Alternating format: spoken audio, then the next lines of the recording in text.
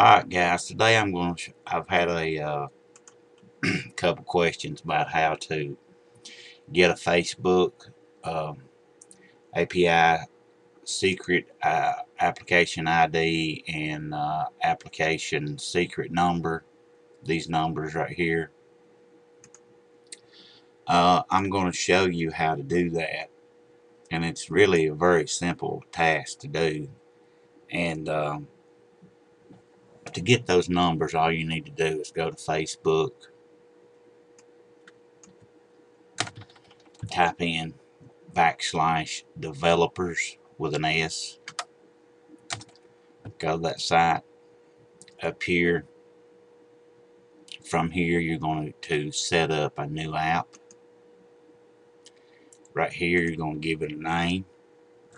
Just for the demonstration purposes, I'll give it a bogus name because this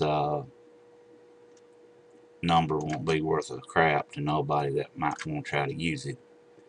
WH.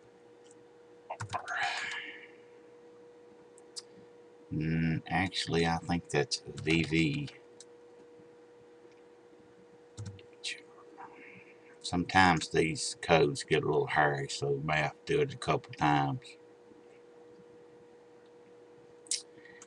And once it pops up, you'll see right here. I'm going to cover it up so you don't see this new one. But what you'll need to do is you'll need to give your application a name and a description. You can upload a logo for it, your email. All of this information needs to be saved, and you need to click Save Changes down here at the bottom. But over here on the left side,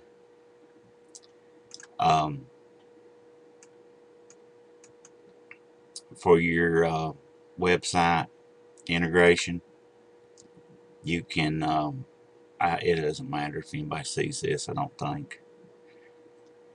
Right here, you can, this is how you'll get a link to your website and a link to your Facebook integration. This is your application ID and the application secret code.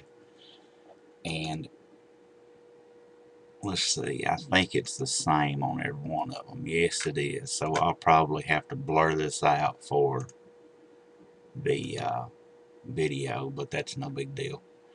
Okay. So that's all there are to it. To get your application ID and your application secret ID, there they are. I hope this video helped. Thanks for watching.